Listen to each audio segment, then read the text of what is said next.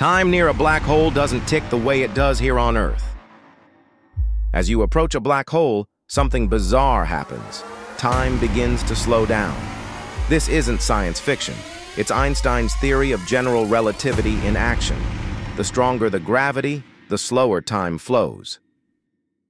Get too close to a black hole's event horizon, and from the outside, it might look like you've frozen in time. But for you, time feels normal.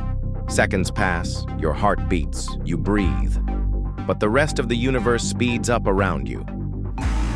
This means someone watching from far away would see you aging very slowly, while years, or even centuries, could pass for them in just minutes for you. In theory, you could time travel to the future simply by orbiting a black hole. Mind-blowing, right?